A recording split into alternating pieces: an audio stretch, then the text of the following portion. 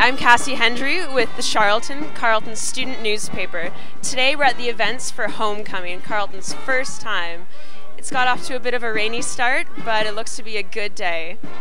Why are you dyeing yourself and others purple?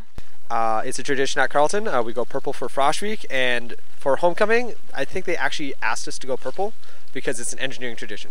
And are you excited for today's events? Hell yeah! What's your favorite event today going to be?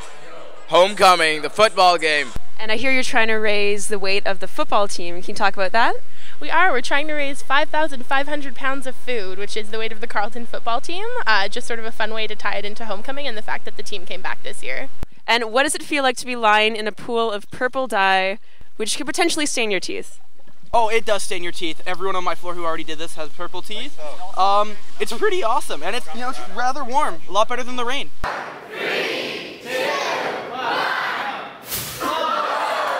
And what was the event today? It was a magic show put on for the homecoming weekend, especially for alumni. What was your favorite part? Oh, I like to blow stuff up. So anything that goes bang or gives you a big flame. Any predictions for the game today? Well, I'd be hesitant to say Carleton's going to win, but hopefully it's better than 44-14.